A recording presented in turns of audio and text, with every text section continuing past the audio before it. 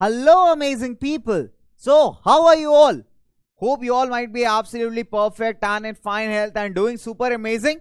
So, just tell me one thing, that how many of you brush your teeth twice a day? Yeah, I said that right, and you heard that right. I'm asking, how many of you brush your teeth twice a day? Well, at least once a day you should brush your teeth. Otherwise, your teeth and your mouth is going to smell really foul, and no one would generally like to have a good conversation with you, right? So always having a good healthy teeth will always help you to stand out in the crowd. In fact, so we are always conscious about that, right? So I just want to know that how many of you brush your teeth twice a day. Just tell me in the comment section. See, basically why I'm asking this, it's very, very simple, because I know that you all brush your teeth, and that's very, very normal for everyone out there. So basically, have you ever checked out at the back of your toothpaste, like whatever toothpaste you're using, at the back of that you might be seeing the ingredients that have been put on that toothpaste, right? So basically there's one ingredient called fluoride. Fluoride is only used for, whitening of teeth and, giving that particular smile to that teeth, or that brightening that smile and all. So there's a lot of advertisement there in the market, there are certain toothpaste that claim to make your teeth sparkling white. However, that is completely different in different circumstances, but that is one kind of mineral that is very much utilized in toothpaste. Apart from that, you must have seen your sister or your mother wearing some beautiful piece of jewelry, right? For example, gold jewelries, then silver jewelries, right? So they look very fascinating, very amazing. So basically when we're talking about this gold, silver, tin and iron and copper, then we have aluminium. So what are we basically dealing with? We are dealing with a very, very simple term, that is minerals, right? And not only this, if you are driving a car, or if you are riding a bike, you are utilizing certain kind of fuel for that, right? Maybe petroleum or maybe diesel. So those petroleum, those diesel, those coal, all these are sources of energy. They produce some kind of energy that in turn help you to operate multiple gadgets, multiple vehicles and multiple mediums of transportation and whatnot, right?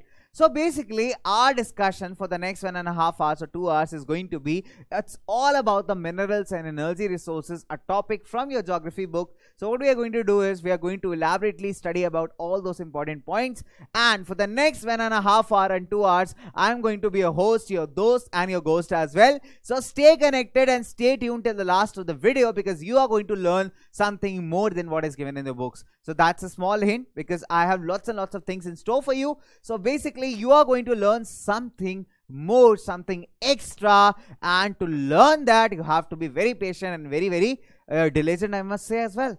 Okay, so let's get started. Let's have a quick insight of what we are going to do today. We are going to talk about minerals, what are minerals, and we are going to talk about their classification, how are they classified. Then what next? We are going to talk about the metallic and non-metallic minerals. Then we are going to talk about the conventional energy sources and the non-conventional energy sources. And after that, I'm going to say you bye-bye. Right? So that's how the course of the entire discussion is going to be. Now, let's begin with that, because we have less time. And you know what? I always believe that study should always be amazing, entertaining, rather than being extremely long. So what I'm trying to do here is, I'll try to cut short the time period so that you can learn it in the most interesting and the most amazing way. Right? Let's get started. Okay. So if someone asks you that what is a mineral, so what is a mineral? In very simple layman's language, it is a homogeneous, naturally occurring substance, right? That means human beings, they don't have anything to do with this. This naturally occurs in nature. Okay, naturally occurs in the environment. It's a homogeneous substance. That means having similar kind of like you can say similar kind of properties in many senses, right? Definitely their physical and chemical properties are going to be different depending upon from where they are extracted, but in that case their composition is going to be moreover identical in nature. So we can call it that it is a homogeneous, naturally occurring substance with a defined internal structure. Minerals are formed in variety of forms in nature, right? So they are formed in rocks, especially trapped in rocks. They can be obtained from igneous rocks, they can be obtained from sedimentary rocks. So there are multiple ways in which we can find minerals. So rocks are the combination of homogeneous substances called mineral. So basically mineral is nothing but a natural substance that occurs naturally in the environment, and that has certain physical and chemical properties with a definite structure, and we utilize that minerals for multiple uses, for multiple purposes. Right? Now Okay, so how do we classify the minerals? What are the various ways in which we classify the minerals? So basically, we classify the minerals in three categories: metallic minerals, non-metallic minerals, and energy minerals. When we are talking about metallic minerals, we again divide them into two categories or three categories: ferrous, non-ferrous, and precious. So when you talk about ferrous minerals, it very simply stands for something that contains iron, right? So it means iron containing. Non-ferrous means something that does not contain iron, right? And precious means, for example, the minerals that have really good amount of economical value, right? For example, gold and silver. So the piece of jewelry your mother is wearing is definitely an expensive one, right? So that belongs to the category of the precious minerals. So how do we categorize them? We categorize them in three parts, that is metallic, non-metallic, and energy minerals. And out of that as well, we have divided the metallic minerals further into three parts: ferrous, non-ferrous, and precious. Where ferrous means something that contains iron, okay, non-ferrous means something that does not contain iron, and the last one, that is precious, something that is really expensive and valuable. Now when you talk about metallic minerals, okay, when we talk about the non-metallic minerals, the major ones are mica, salt, potash, sulfur, limestone, marble, right? So that does not have any kind of metal content. Now energy minerals, when you talk about energy minerals, so basically they are those minerals that produce some or the other kind of energy, right? So basically coal, petroleum, natural gas, these are the best examples of energy minerals. Now let me get a mineral and again come back. So what I'm going to do is very simple. I'm going to tell you that how do these minerals occur in nature. Okay, so we find the minerals in different forms. So minerals, they occur in the different forms in nature. So when you're talking about minerals, they are generally found in ores. The ores are basically those particular rocks, you can tell, from which we can extract a particular mineral, right? So all the minerals are found in the ores. So the term ore is used to describe an accumulation of a mineral mixed with the other elements. So there are multiple impurities. Definitely we have to refine and take out the mineral or extract the mineral from an ore. An ore has certain kind of impurities that it needs to be get refined, right? So basically we just cannot simply utilize an ore because it has certain amount of impurities along with that. So basically what we do is, with the help of certain chemical and physical processes, we just take out or extract out the mineral from there, and then we utilize it for multiple purposes, right? So this is how it goes on. Now let's talk about more about this.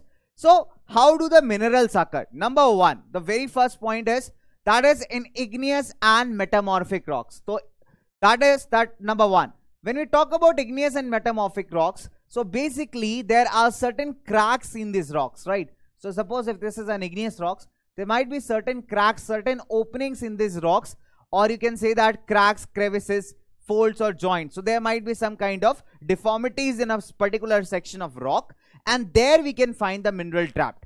So the smaller occurrences, if you are finding the minerals in smaller amounts, right? So these smaller occurrences are generally called as veins, and the larger ones are called as lodes. So how do we define them? The smaller occurrences, the smaller you can say the smaller quantities or smaller amounts that are present in these rocks, they are called as veins, and the larger ones are called as lodes. Now in most cases, they are found when minerals in liquid or molten and gaseous states are forced upward through cavities towards the Earth's surface. So what happens? Basically, this is the Earth's surface. These are the rocks. Now, inside the Earth's surface, we know that there is immense amount of pressure, right? So there is both heat and pressure. And due to this heat and pressure, there is an upward thrust. Very simple. So what is happening whenever something is pretty much heated, right? There will be convection currents in that. The air above that will also be heated, and constantly what is happening below the Earth's surface, there is a push that is coming in the upwards direction. So what happens gradually when these minerals in their molten form or the liquid form, they try to escape to the Earth's surface, right? In such cases, you will see that either they get solidified along with the rock, and later on they can be extracted out from there. So this is how the minerals, they reach to the surface of the Earth. So they cool and they solidify as they rise. Major metallic minerals, if we talk about, are tin, copper, zinc, and lead, and they are obtained from the veins and lodes. So basically veins are the smaller openings and lodes are the larger openings. So when you are getting the minerals in the smaller quantities and igneous and metamorphic rocks, so we call them as veins, and we are getting them in the larger ones, we call them as lodes, right? Now moving on further, when we talk about the sedimentary rocks, that is the second form in which we can find the minerals. Now, sedimentary rocks have a speciality. They generally exist in the form of layers, right? Sedimentary rocks existing in the form of layers. So, if you talk about NLZ minerals, to be very specific, right? If you talk about minerals like petroleum, coal, natural gas, so they can be found entrapped in these layers of the rocks, right? So, they are a very good source of them. So, in sedimentary rocks, there are a number of minerals that occur in beds or layers. So, they have been formed as a result of deposition, accumulation, and concentration. So, basically what is happening, millions of years ago, let us say, millions of years ago, there were plants and animals which died and they got mixed up with the soil. They dead bodies and dead remains. It got mixed up with the soil over the period of time that started decaying and decomposing. And gradually, this got arranged or accumulated or gathered in the form of layers, right? Now, these layers or these rocks are very well utilized in the form of minerals. We extract the minerals out of them, refine them, and then use it for multiple purposes. The coal and some forms of iron have been concentrated as a result of long period of this great heat and pressure. So, what is happening? See what is happening. Suppose this is the remains of something. Okay, these are the remains of a particular animal or a plant. Now, they died. They started decomposing, natural process, right?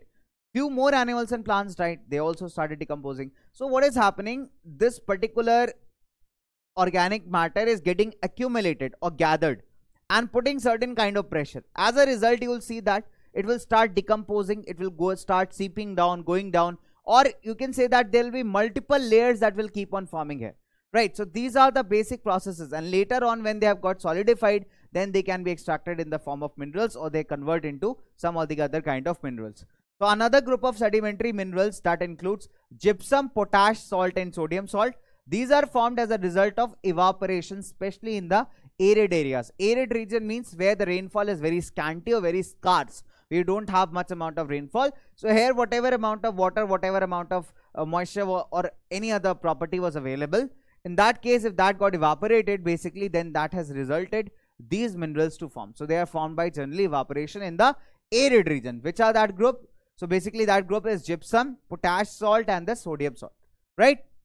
Now, moving on further, the next important way in which minerals occur, that is another mode of formation, involves decomposition of surface rocks and the removal of soluble constituents. Now, what happens? Suppose, for example, there is a rock and this rock is being acted upon by certain elements. Maybe it can be wind, it can be water, right? So, certain amount of elements are basically acting on this rock, right? So, what happens? This rock starts decomposing.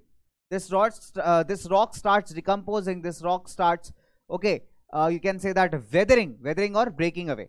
So, this finally leads to the removal of the soluble constants. Okay, whatever soluble, whatever have the property of mixing very easily. So, that are basically removed.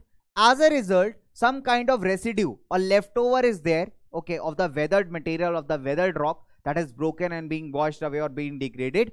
Okay, that contains some kind of ores. So, bauxite is formed in this way. So, that is another way, basically when we try to extract the mineral from a weathered rock, right, from a weathered or broken up rock. So, that is again another kind of way. Residue means something that is left out. So, residual mass of weathered material. So, suppose there was a rock that started weathering, that started wearing away because of multiple physical elements that are acting over it, and whatever residue is left out, whatever leftover is there of that rock, from that we are extracting a mineral.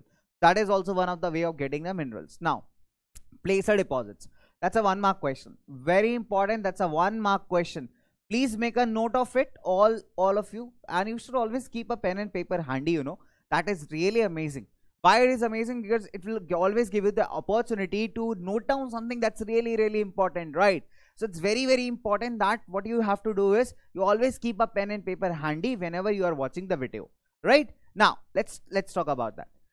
So, there are certain minerals that occur as alluvial deposits in sands of valley floors and the base of hills. So, when you're talking about at the foothills, at the base of hills, there might be some minerals that are trapped in the soil, right? So, they are accumulated in the form of soil or alluvial deposits, and these deposits are called as placer deposits, and they generally contain minerals which are not corroded by water. So, basically they contain the minerals which are not affected by water, which are not taken away by water, which are not corroded by water, right? So, that is the speciality about the placer deposits. Now, Gold, silver, tin, platinum, they are the most among such kind of minerals. So they are also the precious minerals, you can say. So most of the precious minerals are found in the form of placer deposits. Right now, moving on further, oceans are a great storehouse of minerals. We all know that oceans are a great storage. Right, that's one place where you can find huge quantities of minerals.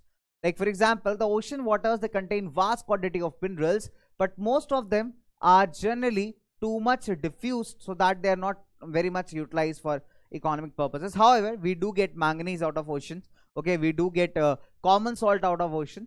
So if we talk about common salt, magnesium and bromine, they are largely derived from the ocean waters. So ocean beds are also rich in manganese nodules. So if we talk about ocean, we have certain good amount of this.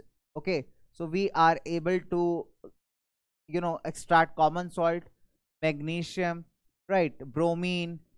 Okay, and apart from that, we can also, the bed of the ocean, that is also very much rich in manganese. So in fact, India has got the right to mine manganese nodules from the bed of the Indian Ocean, and that's an exclusive right granted to India. Right, so oceans are also a great storehouse, a great powerhouse of what, bacho? It's a great powerhouse of getting the minerals. Right, very simple. Okay, now I have a question for you. I have a quick question for you, and you need to answer me that question in the comment section. My question is very simple. What are placer deposits? One question. I told you that it's really important one, right? So just need to define me in the comment section that what are placer deposits. How will you define the placer deposits? Come on, the question is all out to you. I'll give you 30 seconds to answer the question. 30 seconds are more than enough. Though they are not, I do agree with that. But okay, you can take 1 minute to answer that question. Placer deposits, just you can explain it in your simple way. Okay, so what are placer deposits? In very simple, we can explain it out in a layman's language. Yeah, I'm waiting for you. I'm waiting for you. Okay, that's amazing. That is super amazing. Super amazing. Okay, I can see some people answering in the comment section. That's super cool. Super cool. Okay, let me change the color of my pen. Otherwise, it gets too monotonous, right? Okay. So, rat hole mining, this is an important one. It can be asked in 3 marks. Okay, that can be asked in 3 marks, that what is rat hole mining. If we talk about the areas like Jowai and Cherrapunji that lies in Meghalaya, people with the help of their family members, they basically dug out a long tunnel kind of hole and they try to extract minerals out of it. And however, that is very illegal. So National Green Tribunal, NGT, has already banned such kind of activities. Okay, so why it is called as a rat hole? Have you seen a rat's hole? It's like it looks like a tunnel, right? So here also the local people, what they do is they try to extract the minerals. Okay, they try to extract the minerals, but in the most unsafe manner possible. They take the help of the family members, and with the help of them using their age-old techniques, they try to extract the minerals, and that is very risky with respect to life. Okay, and apart from that, that is also not very much legal in the country. So however, NGT has already banned that. So this rat hole mining is very much popular in the northeastern state of Meghalaya. So in most of the tribal areas of northeast India, the minerals are owned by individuals or communities. So there are many tribal communities, and they claim their right over the minerals because they have been living in those lands ever since ancient times, and definitely they claim that these minerals belong to them and they have the perfect right to utilize them, right? So in Meghalaya, there are large deposits of coal, iron ore, limestone, dolomite. Coal mining in Jowai and Cherrapunji is done with the help of family member in the form of long narrow tunnel, that is called as rat hole mining. However, the NGT or the National Green Tribunal, the NGT has declared such activities very much illegal and has recommended that these should be stopped. Immediately it should be stopped, right? So rat hole mining can be asked in examinations. It has been asked in the previous board examination. That is why it's very important. So what is rat hole mining? Basically, it's a kind of coal mining in the practice in Jowai and Cherrapunji districts of Meghalaya. In this, the people with the help of the family members, they dig a long narrow tunnel and try to take out the minerals. That is very unsafe and not ethical as well, right?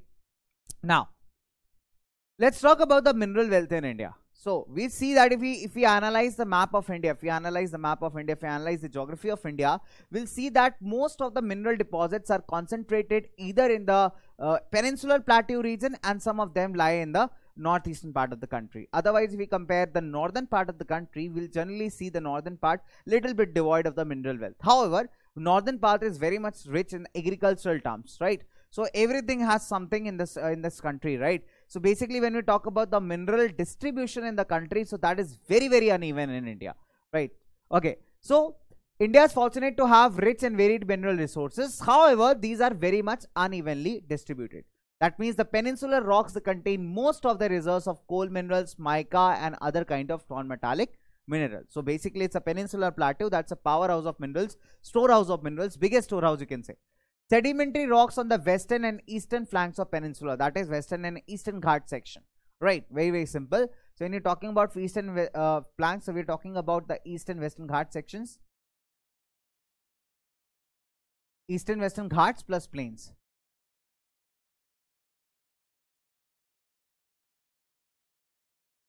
The coastal plains, right? So this particular section of India is pretty much full of, you can say that, lots and lots of mineral deposits. Like in Gujarat and Assam, they have the most amount of petroleum deposits. Especially if we talk about Assam, Digboi in Assam is the oldest oil producing field in India. Now there's one more question that has been asked from this particular section, that which are the two oldest oil producing states in India. So if this question is asked in the examination, make sure you are going to give the answer Assam and Gujarat, right? And if they ask you the question which is the oldest oil field in India, what you are going to answer, that is Digboi in Assam, right? So Digboi in Assam is pretty much famous one. Okay, moving on further, if we talk about Rajasthan, with the rock systems of peninsula, has reserves of many non-ferrous minerals. So Rajasthan is also very much rich when it comes to minerals. So it has deposits of non-ferrous minerals. Rajasthan also has a peculiar speciality with respect to its geography, that it has certain elements of the peninsular plateau system as well, or the peninsular area as well. So as a result of it, it has certain reserves of non-metallic minerals. So Rajasthan is very important with that perspective. Now let's talk about the next one, the alluvial plains of North India. Okay, the vast alluvial plains of North India are almost devoid of economic minerals, right? So these variations are largely because of the differences in the geological structure, the topography of the area. That is why we can say that the minerals in India, they definitely, India is rich in minerals, but still the distribution of minerals is very uneven when it comes to the mineral distribution in the country, right? So that is why it's very important that we have a careful planning of how the mineral wealth has to be utilized in the best possible manner, around. Now, suppose if you are asked to differentiate between metallic and non-metallic minerals, how are you going to do that? It's very simple. We can write 2 to 3 points. That's very easy to identify. Okay, number one, metallic minerals, they will contain metal in the raw form. Number 1 point. Non-metallic, as the name suggests, that will not contain any kind of metals. Now, metallic minerals are generally associated with the igneous rocks, and if you talk about non-metallic minerals, they are associated with the sedimentary rocks. Now, metallic will be generally, they'll be hard and they have their shine of own. If you talk about non-metallic, they are generally not hard and they do not have any shine of their own. That you also call as luster, right? So basically, metallic minerals are more lustrous and hard, and they are soft, comparatively soft, and they are not lustrous as well. Okay, now examples are iron core, iron, copper, bauxite, and here we can give the examples of salt, coal, mica, clay. So these are the multiple examples that we can quote for the non-metallic minerals. So what did you understand from this? Very simple. When you're talking about metallic and non-metallic, as the name suggests, metallic will definitely contain metal in the raw forms, and non-metallic is not going to contain any metal. When we talk about the hardness and luster, we'll see that the metallic minerals are generally hard and they're shiny, they have shine of their own. But when we talk about non-metallic minerals, they lack this property, that is, they are comparatively softer and they also lack the shine. Apart from that, if we talk about the metallic minerals, we see that they are generally found or associated with the igneous rocks, and non-metallic minerals are generally associated with the sedimentary rocks. So these are the major point of differences when it comes to metallic and non-metallic minerals. Now, let's try understanding the metallic minerals one by one. So in this series, let's first try to grasp like what are ferrous minerals. So whenever I say the word ferrous, immediately one thing should strike your mind, that we are talking about iron, right? The moment I say the word ferrous,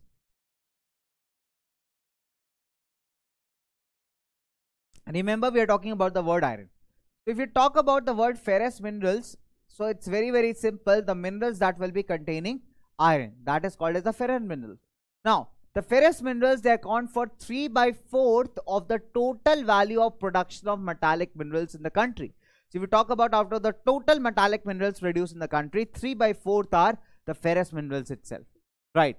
Now let's try to understand what are the different kinds of ferrous minerals we have.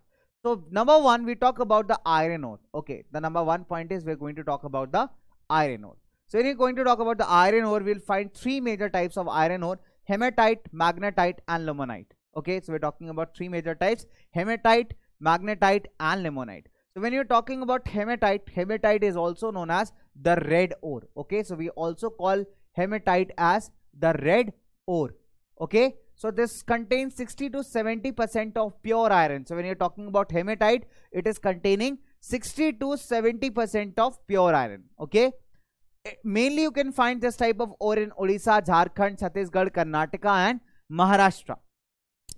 Next, when you're coming to magnetite, so magnetite is also called as black ore. It is the best quality of ore. So when you talk about, if the question is like which is the best quality of iron ore, so what are you going to write the answer? You're going to write the answer, that is magnetite. Why it is the best quality of iron ore? The simple reason is it has more than 70% of iron content. When you're talking about magnetite, it has more than 70% of iron content. Hence, it has the best quality of iron ore available, right? Now, it possesses magnetic property, hence it is also referred to as magnetite. Now, this particular type of iron ore is possessing the magnetic qualities, the magnetic properties. As a result, we are calling it to be what? A magnetite. Okay, so generally in TN Karnataka, just remember this phrase, that is TK. TK is Tamil Nadu and Karnataka. So you can easily remember that Tamil Nadu and Karnataka are rich when it comes to magnetite deposits, right? Now, the third quality of iron ore is the limonite. It's the most inferior quality. Okay, so it's very, very inferior quality here.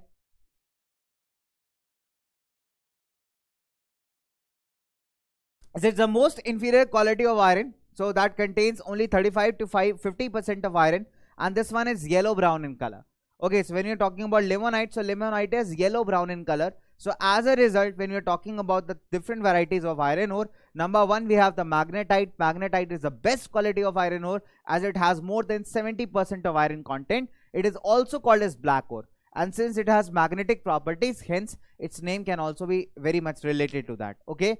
Then we have the hematite, that is also called as red ore, that has approximately 60 to 70% of iron content. And the poorest quality of iron ore is limonite, that has only 35 to 50% of iron content. Hence it is also called as the yellow brown one, right? Now if you go to the regions of Garhwal in Uttarakhand, or if you visit Mirzapur in Uttar Pradesh, or if you go to Kangra Valley in Uttar Pradesh, you are generally going to find the limonite deposits. So for finding limonite deposits, we can head over to Uttarakhand, Himachal and Mirzapur district of Uttar Pradesh, right? Okay.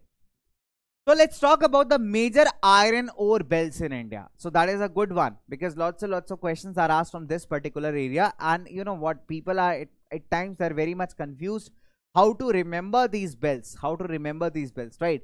First we have Orissa Jharkhand belt, that's OJ belt. OJ, that is OJ belt. OJ belt is very simple, that is Odisha and Jharkhand. Now if you talk about Odisha, you will find high grade hematite ore is found in Badam Pahad mines in the Mayurbhanj and Kendujhar district. So when you are talking about Odisha, we are talking about two important districts. Which are the two important districts? Number one is Mayurbhanj and second is Kendujhar. You can remember them by the name MK, right? That's a small form you can remember. MK is Meri Kahani. You can remember like this, Meri Kahani. So if you're talking about Odisha or Jharkhand, that's OJ. Hey OJ, listen to Meri Kahani. So you can use this kinds of mnemonics, right? So hey OJ, listen to Meri Kahani. On Meri Kahani will be here, will be Mayurbhanj and Kendujhar, and OJ is Odisha Jharkhand. What kind of iron ore is available here? So we get high quality hematite ore. Next, then we have the Singham district of Jharkhand. So there is an amazing movie of Ajay Devgan called Singham. Remember that, Singham, right? So you can remember from Singham, you can remember Singham. So Singham district of Jharkhand also has good quality of hematite iron ore, that is mined in the Goa and Noamundi district, right? So that is mined in Goa and Noamundi district. You can remember this by the acronym good night. Okay, so good night is nothing but Goa and Nuamundi, and that is place that lies in Jharkhand. Okay, so this is how your Orissa Jharkhand belt lies and the kind of quality of iron ore it has. Durg Bastar Chandrapur belt, we call it as DBC belt. Okay, we call it as DBC belt. DBC is very simple, so you can remember anything. The death by chocolate. Wow, DBC. That's a wonderful dessert. If you haven't tried it, do try it. Death by chocolate. Death by chocolate is amazing, chocolatey, very tasty, very delicious dessert. You know, it's like wow. It's like really wow. So if you haven't tried this DBC, do try it. Do give it a try once. That's one of my favorites. Okay, so let's remember it by DBC, death by chocolate. So death by chocolate is nothing but Durg, Bastar and Chandrapur belt. So this basically lies in the states of Chhattisgarh and Maharashtra. You can remember them by the term CM. Okay, so death by chocolate. CM had DBC. CM had DBC. CM had DBC means DBC is Durg, Bastar, Chandrapur belt. Okay, and CM is Chhattisgarh and Maharashtra. So basically these are the two states that lie in this particular belt. Very high grade hematites are found in the famous Bella Della range of hills. Okay, so here you can find high grade of hematite ores in which region? The Bella Della range of hills that lies in Bastar district of Chhattisgarh. So these hill ranges are lying in Bastar district of Chhattisgarh. Now the range of hills comprise 14 deposits of super high grade hematite ore. It has the best physical properties that are needed for steel making. So this particular belt is very important with respect to steel production. Okay,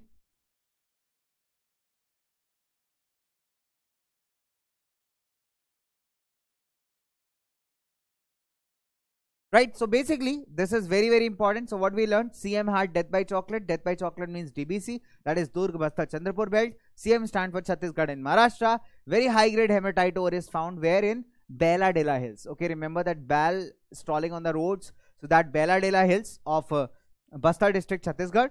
We have 14 such deposits of super high grade hematite ore present here, and that's very much useful in the steel production. So it holds a great importance with respect to steel production. Okay, now it has the best physical qualities.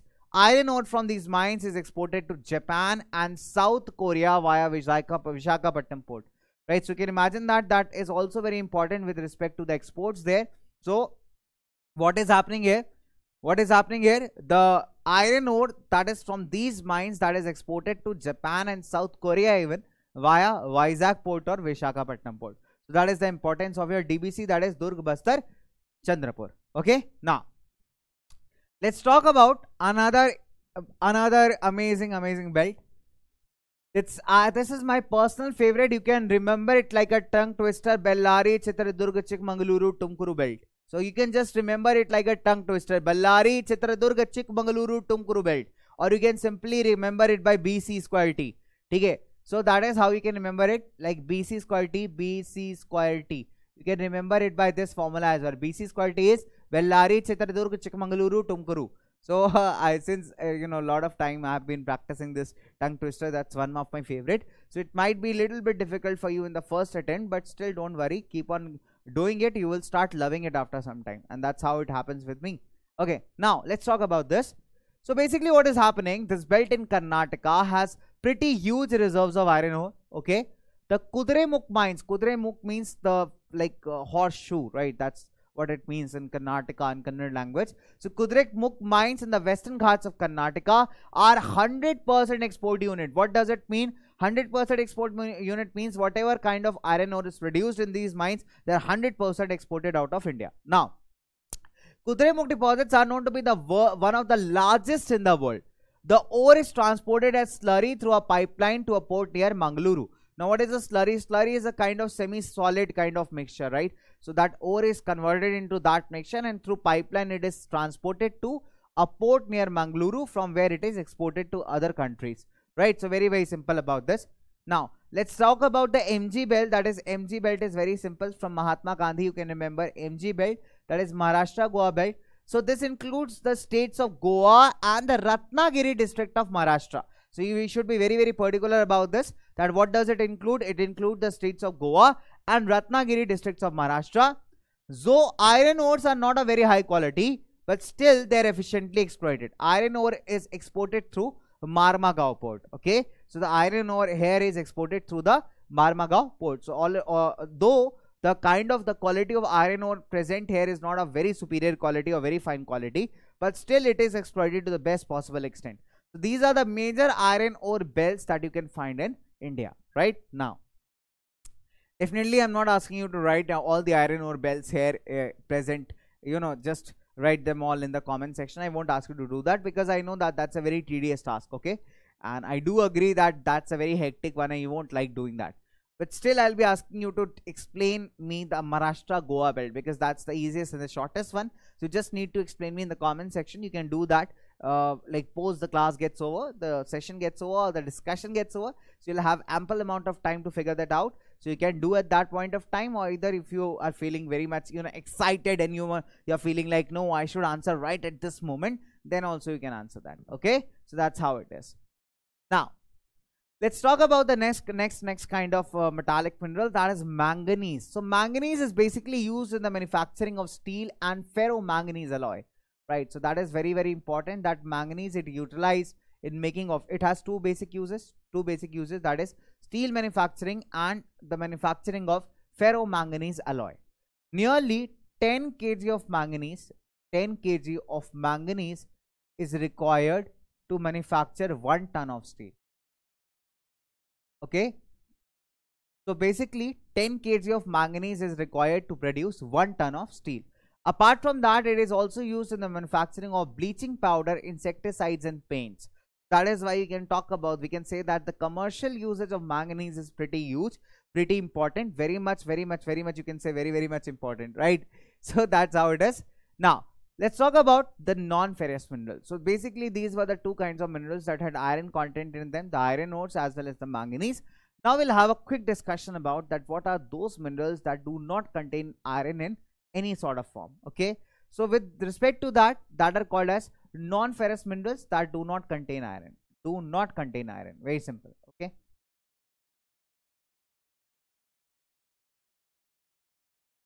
it does not contain iron.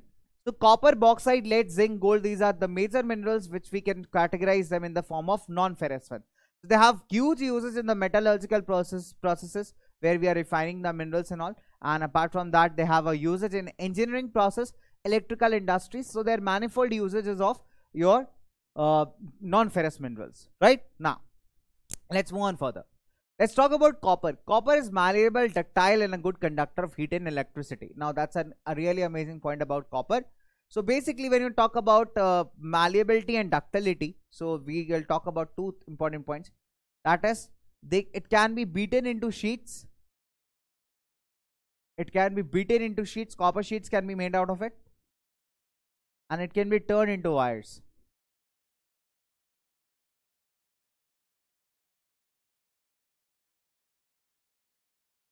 So it can be beaten into sheets and it can be turned into wires. So that defines its malleability and ductility. Apart from that, it's a very good conductor of heat and electricity. That also makes it very much usable in the electronics and electrical industries, right? So we do use copper wires at home for connecting multiple things, especially when you talk about Deepavali. So we have used it multiple times for connecting the LED lights and all those kinds of stuff, right? Now, mainly used in electrical cables, electronics and chemical industries. The Balaghat mines in Madhya Pradesh, that's a very important question because it has been asked over the period of time. As a PYQ, I'll tell you that it has been asked that Balaghat mines in Madhya Pradesh are famous for dash. That is, they are famous for copper production. Apart from that, we have Khetri mines in Rajasthan and Singhbhum district of Jharkhand. So they are the leading producers of copper. So if you talk about which are the leading producers of copper, then we have Balaghat mines in Madhya Pradesh, Khetri mines in Rajasthan and Singhbhum district of Jharkhand. So these three you have to remember. So this is really important. It has been asked in the board examinations. Now let's talk about bauxite. Bauxite is the ore of aluminium. Like we basically extract aluminium outside the bauxite, right? So bauxite deposits are formed by decomposition of wide variety of rocks that are rich in aluminium silicates. So basically bauxite is the ore of aluminium.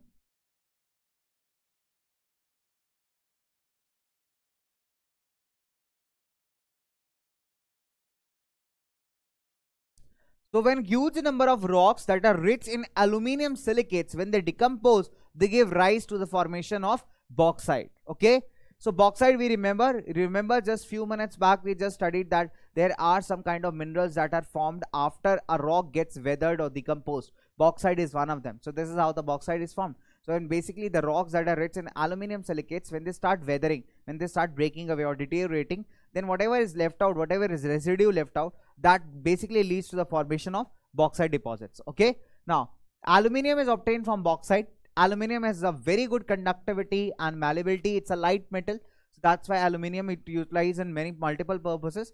For example, it's find its uses in the airplane industries. Apart from that, aluminum is also used for making utensils at home. So there are multiple uses that aluminum is find. Now it is a very important when aluminum was discovered, Napoleon, right, there was an emperor Napoleon. He felt that aluminum is absolutely an amazing metal. So basically he started treating his more prioritized guests, more important guests, by serving them in aluminum dishes, because he felt that aluminum is somewhat more important than gold and silver, more precious than gold and silver. In fact, he started wearing clothes that whose buttons were made up of aluminum, right? So that is how important it was. However, few centuries later, that aluminum bowls were there in the hands of beggars, and gold and silver, they regained back their importance. So aluminum is a comparatively cheaper metal when we compare to gold and silver there. Okay, so when you talk about what are the aluminum deposits, so aluminum deposits are generally or mainly found in the Amarkantak Plateau, the Maikal Hills, and the plateau region of Bilaspur Katni belt, right? So they are the major areas where you can find the aluminum or the aluminum production. Okay, now so let's talk about that, which are the different states where you can find the bauxite deposits. Okay, so just try to figure it out. In Goa, you can find them in Mopa and Parnam. In Odisha, we can find them in Kalahandi and Sambalpur. In Gujarat, we can find bauxite deposits in Jamnagar, Kaira, Surat, and Kutch. Then apart from that, if we talk about in Madhya Pradesh also, bacho, we can find it out in Jabalpur, Balaghat, Shardol, Mandla, and Amarkantak. In Chhattisgarh, we can find it out in Durg, Bilaspur, and Raigad regions. In Jharkhand, okay, so in Chhattisgarh we can find it in Durg, Bilaspur, and Raigad region. When it comes to Jharkhand, we can find it in Palamau and Ranchi region. In Maharashtra, we can find bauxite in Thane, Kolhapur, Ratnagiri districts, and Satara. Karnataka, we can find that in Belgaum, mainly at the Karle Hills. And apart from them, in Tamil Nadu, we can find the bauxite deposits in Salem, Nilgiri areas, Madurai, and Coimbatore, right? So these are the major areas where you can find the bauxite deposits. So this is an additional chart that's not given in NCERT. So make a point that whenever you are downloading the notes, right, from the Physics Wallah app for this particular batch, make sure you make a proper note of it in your notebooks, right? So that is going to be very, very helpful for you. Very, very helpful, right? Okay. So if you look at the bauxite, production, okay. So if we look at the bauxite production, one thing we can make out that if we talk about the largest producers of bauxite, so largest producer of bauxite here is Odisha. It's a clear winner. Okay, so largest producer of bauxite here is Odisha. We can say that Odisha produces 65% of the total bauxite. After Odisha, we can find Jharkhand producing 10%, Gujarat 9%, Chhattisgarh 6%, Maharashtra 6%, MP 3%, and rest of the states 1%. So if you talk about which is the largest producer, this question is again a PYQ, right? Remember, this question is again a PYQ. It has been asked in the examinations that which among the following is the largest producer of bauxite in the country. So whenever this question erupts, basically you have to write the answer, that is Odisha. So largest producer of bauxite is Odisha. Okay, now let's talk about that. Let's move in further. Okay, so moving on further from bauxite, let's come to the non-metallic minerals. So basically we are done halfway through our different kinds of minerals. We'll talk about non-metallic minerals, and after that we'll talk about the energy resources, the hazards of mining, and how to conserve them, right? Now when you're talking about the non-metallic mineral, first of all, how they are formed. They are formed by deposition and hardening of skeletons, remains of animals and shells, and as well as it is found in almost every states of India, right? So if we talk about non-metallic minerals, basically that does not have metal content. So here we are in particular talking about limestone. Let me be very specific with this.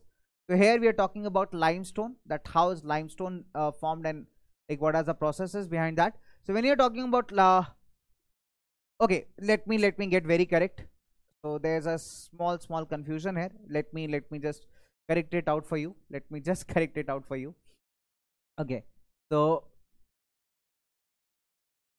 right, so basically we're talking about the non-metallic minerals here. So we'll just start describing. So basically when we talk about how they are formed, so non-metallic minerals, first of all, they do not contain any kind of metals, right? Second important point we are talking about with respect to the limestone formations, right? So when you're talking about the limestone formations, it's very particular. Well, limestones are something that has good amount of calcium contents, right? So limestone will always be formed whenever we have remains of skeletons. You know what are skeletons? They are made up of bones. Bones are made up of calcium content, right? So basically they are formed by the deposition of skeletons, the decomposition of the animal and plant bodies over a period of time. So that basically leads to development of limestone, right? So limestone present in most of the places in India itself, and limestone is a very important mineral when it comes to the cement industry. So for cement industry, it's like a savior. Limestone is very important. It's find its uses there. Limestone is one of the metallic mineral. Next we'll talk about mica. So let's talk about the characteristics of mica. So mica easily can be split into thin sheets. Apart from that, these sheets can be so thin that 1,000 can be layered into a mica sheet few centimeters high. That means suppose these are so thin sheets that if I start stacking them one over the other, you will only find a few centimeters of total elevation that these sheets will gain. So if we'll start stacking mica sheets one over the another, that like thousands of mica sheet will only make up only a few centimeters of the width. So that thin is the mica sheet. Right now, mica can be clear, it can be black green, it can be red yellow, or it can be brown. So multiple kinds of, you can say, colors mica can have. Now, due to its excellent dielectric strength, low power loss factor, and insulating properties, it's a very good you can say mineral for with respect to your electrical industry. So what are the properties of mica? That it has excellent dielectric strength, it has low power loss factor. Apart from that, it has good insulation properties, and it is resistance to high voltage, right? So it's very resistant to high voltage. So that's why mica is pretty much used in electric and electronical industries, because we know that we need good resistors there in order to certain objects and appliances to function well. So that's why you can say that mica finds a great usage, because owing to the kind of properties it has, so that's perfect combo for the electrical industries. Okay, now let's move on further. So when we're talking about the non-metallic, let's talk about mica's uses, that what are the different uses of mica. Okay, now when we're talking about mica's uses, number one, it is used as a flux in the iron and steel industry. Now what's a flux? Basically, when you're talking about iron and steel, flux is basically a substance that is added in order to a little bit, you can say, make the process little bit more faster. Okay, so when you're talking about the smelting of iron and steel, in order to make the process little bit more faster, we add it as in flux. Okay, an additional substance. It is used in cement industry as well sometimes. Okay, then fine. So there are the multiple usage that we can talk about. Let's talk about the mica distribution as well. Mica deposits are found in the northern edge of Chota Nagpur Plateau. Okay, that is very important. So basically, mica deposits are found in northern edge of Chota Nagpur Plateau, Kodarma, Gaya, Hazaribagh belt of Jharkhand. That is again a leading producer of mica. Apart from that, Rajasthan is a major mica producing area, is around Ajmer. Apart from that, Nellore mica belt of Andhra Pradesh is also a very important producer of mica in the country. Right, so these are some things that we need to know about mica when we're talking about the distribution of mica. That basically Chota Nagpur Plateau, Kodarma, Gaya, Hazaribagh belt of Jharkhand, Rajasthan is also a good producer of mica, and apart from that, Nellore mica belt of Andhra Pradesh is again a very good producer of mica. So these are some of the things that we need to take into consideration. Okay, now let's talk about limestone in detail. So it is found in association with rocks that are made out of calcium carbonates, right? So limestone is found in association with the rocks that are made up of calcium carbonates or calcium and magnesium carbonates. So this is found in the sedimentary rocks of most of the geological formation. So I told you that limestone is one certain mineral that will definitely be formed once the skeletons of multiple animals and plants have got decomposed, decayed, and then they have just stacked up in layers. So limestone is generally associated with sedimentary rocks. Okay, now it is the basic raw material for the cement industry and an essential one for smelting of iron ore, right? So this is the kind of uses that limestone finds in the different industrial sectors. So if we talk about the limestone, if you talk about the production of limestone, then we can see that which is the largest producer of limestone. Then we can see that Rajasthan tops the list. This is production of limestone 2018-19. So in this, Rajasthan turns out to be the largest producer as per the data. Okay, largest producer if we talk about.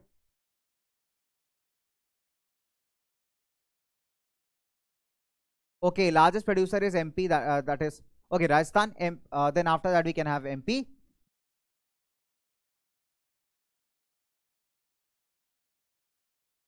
Okay, so Rajasthan turns out to be the largest producer with respect to limestone, 20% contribution of Rajasthan.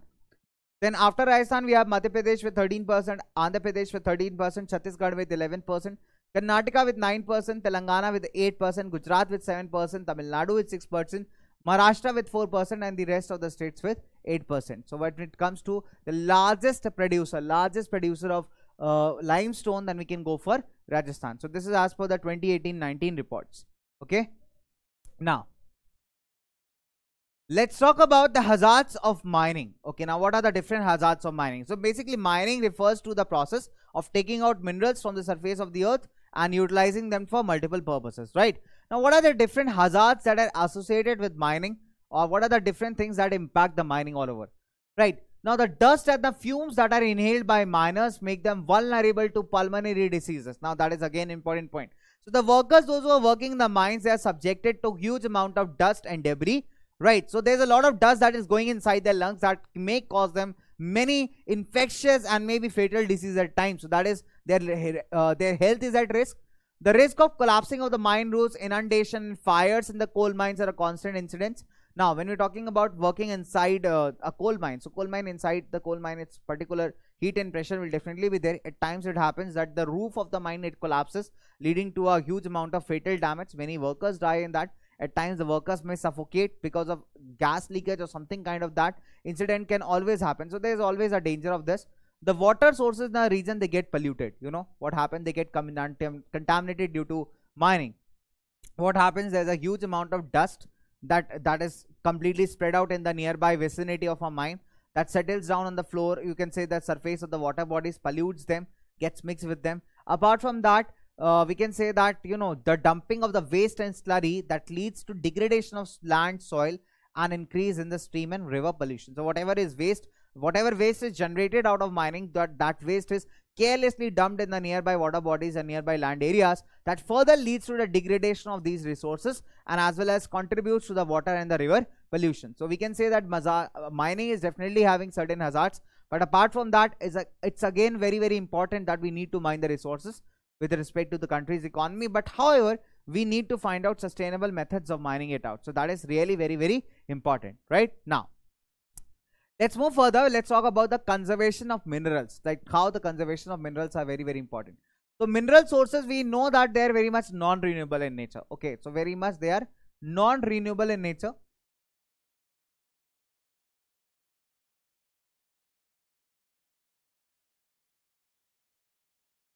Very much they are not renewable in nature. They are very finite. So it's very important that we need to use them judiciously, right? But the point here is the bitter truth lies in the fact that we are actually indiscriminately utilizing all the kind of mineral resources available, and this is something that is not justified. So a sustainable approach is really important here. Continuous extraction of the ores that has led to increasing cost as mineral extraction comes from greater depths. Now what is happening? Earlier, when there was abundance of minerals available, we can extract them for a very lower depth. You know, we don't have to dig out more to get those minerals. But when we have done over extraction, we have to go deep inside the earth's surface in order to extract the minerals out of there. So that basically adds to the total cost of the mining and the cost of production that is there. And as a result, these higher mining costs are ultimately impacting the whole price economy, right? So that is again a big problem that we are facing. So it's very important that we need to carefully plan the resources. Okay, that for that resource planning is important. A concerted effort has to be made in order to use the mineral resources in a planned and sustainable manner. So we need a sustainable planning mechanism.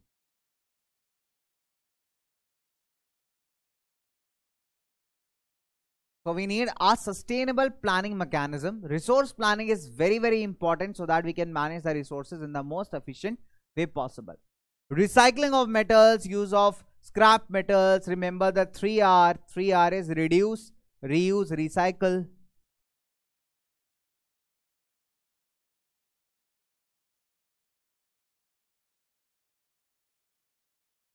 Reduce, reuse, recycle. These 3R's have to be remembered. As a normal people also, we can contribute our part. We can definitely prevent the misusage of resources. We can utilize whatever is the requirement, we instead of over utilizing the resources. So these are the small contributions we as an individual also can give, right? So instead of like we can use instead of like we can recycle the metals, right? Other substitutes can be found out. Very simple. We can always found the alternative sources of, you know, minerals and energy resources. That's a good alternative. Like nowadays there's a consensus among the people, among the governments, to ban the plastic bags because they are, you know, single-use plastic, to be very specific, because they are harming or damaging the environment. So alternatives to plastics can be many natural fibers, that we can go with the jute bags that can be used over the period of time. We can go with paper bags, cloth bags, so that can be recycled and reused over and over again. That is a speciality about you can. So basically protecting the environment lies in our hands, and without our, you can say that without our involvement, the environment cannot be protected. Okay, fine. So now, so it's been really long. I have been like you know, talking with you people out there, and I'm just not very much sure that how many of you are really much involved in eating something delicious rather than listening to what sir is telling.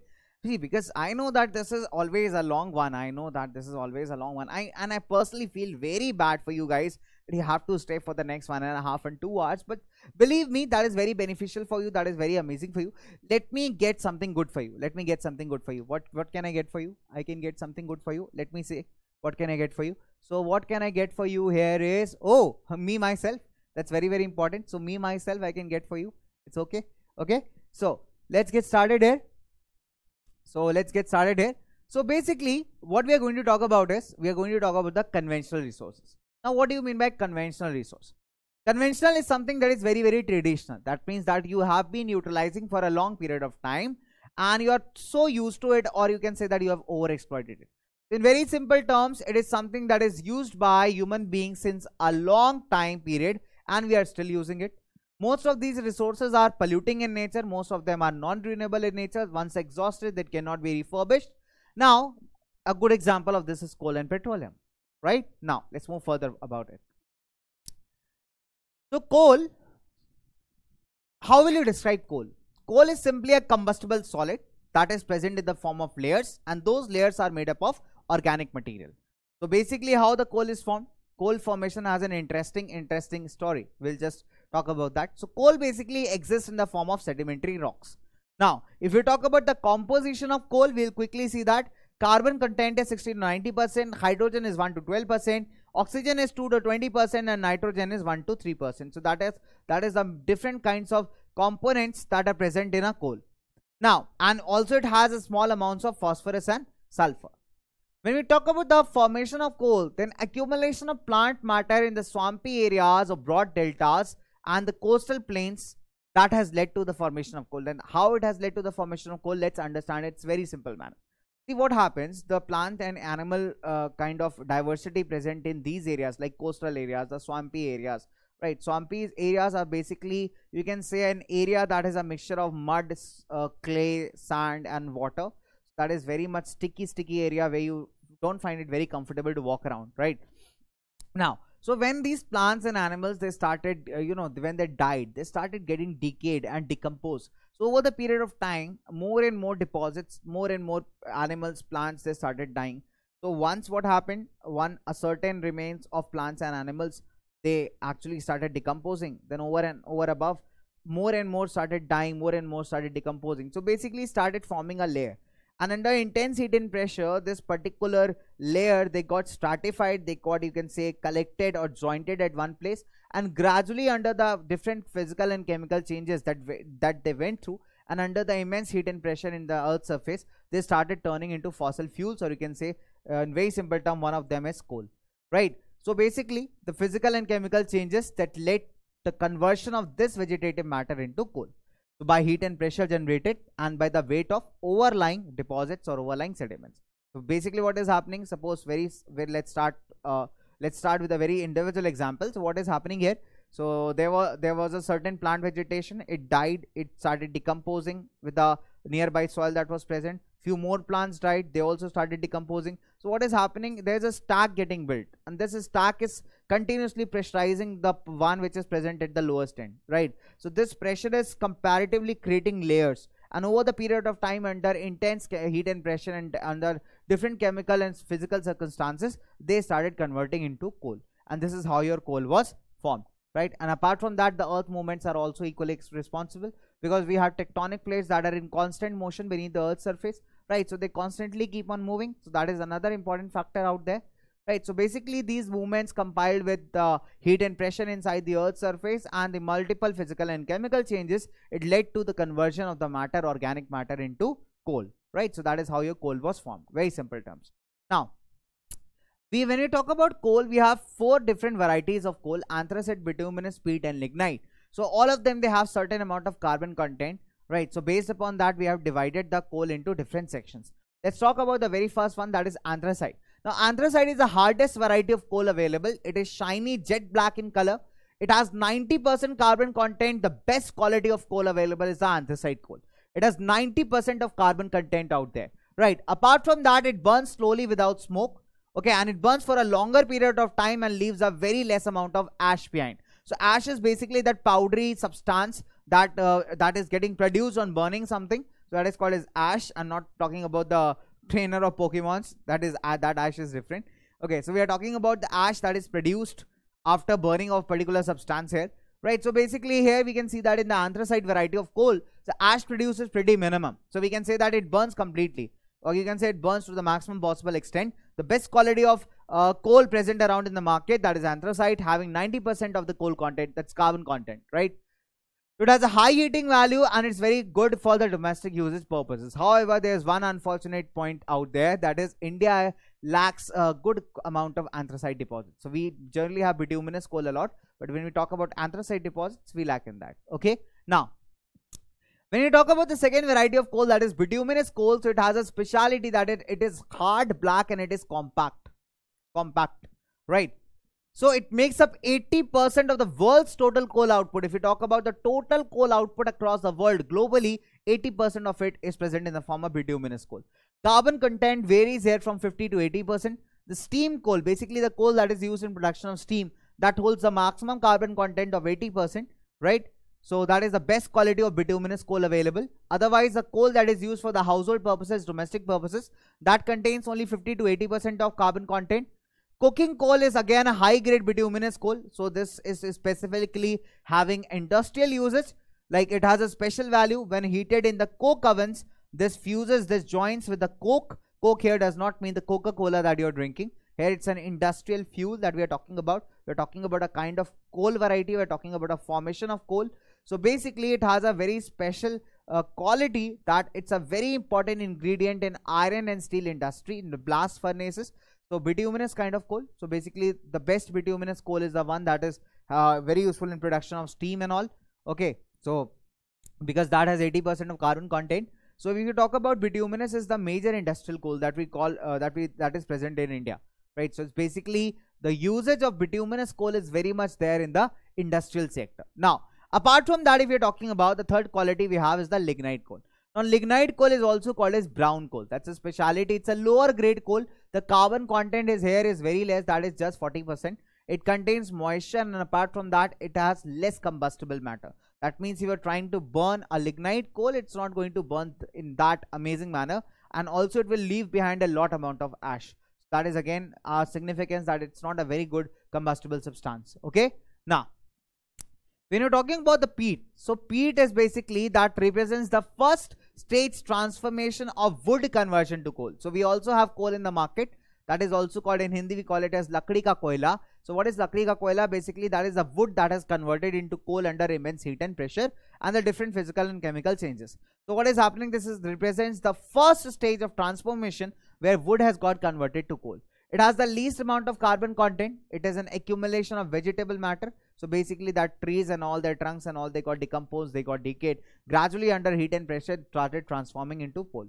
So basically it is being found by two processes, that is decomposition and carbonization. So this is again the lowest quality of coal present around, that is peat. right? Now, okay, so that's a whole lot, isn't it? I know it's a little bit difficult to digest everything at one go, but gradually if you go along across with the flow of the lecture, believe me, you're going to enjoy it.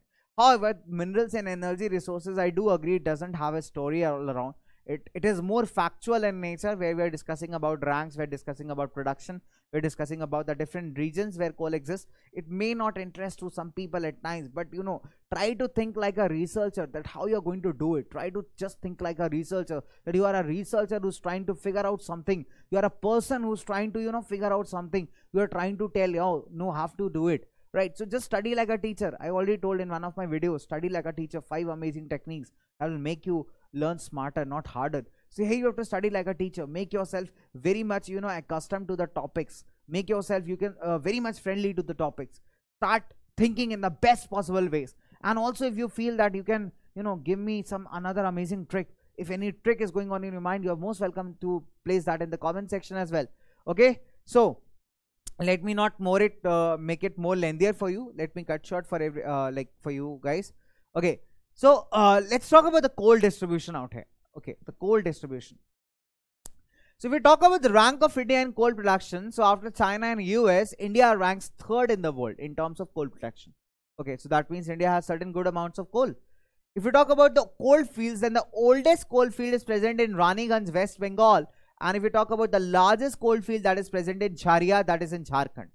So when we talk about the coal deposits, we generally found them in 2 different categories. Number 1, we have the Gondwana deposits that are more than 200 million years old, and second, we have the tertiary deposits that are just 55 million years old. Okay, so when we're talking about the coal deposits in the country, we have it in 2 categories. The Gondwana ones are more than 200 million years old, and when we talk about the tertiary deposits, they are just 55 million years old, little bit more than.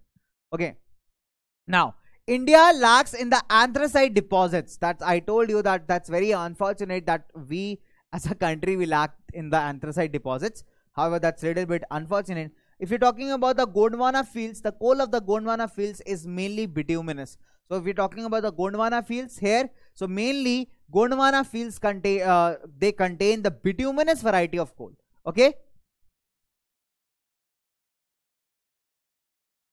Let's talk about the Gondwana deposits.